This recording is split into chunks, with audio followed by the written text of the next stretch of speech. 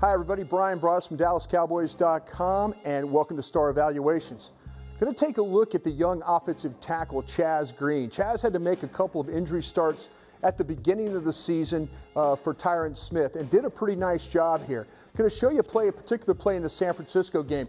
And what I've always liked about Chaz Green is the fact that he's got some power in his upper body. He's got some power in his punch.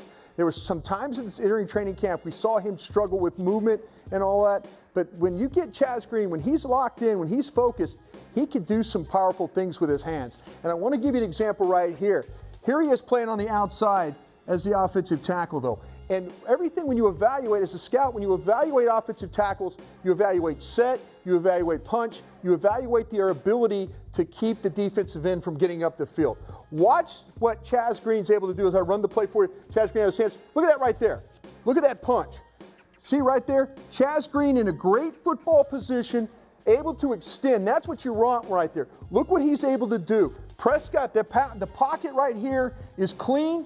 But it's clean because you got blocks like Chaz Green right there. His ability to knock this defensive end all the way to the ground. Ball goes underneath the Beasley. Nice job right there. So what you see from Chaz Green, it's unfortunate though he had the injuries where it robbed him the opportunity to play later in the season. But I think you got a pretty good offensive tackle right there as a swing guy, backup guy that can give you a little punch, give you a little power. So make sure you're checking out DallasCowboys.com for some future star evaluations.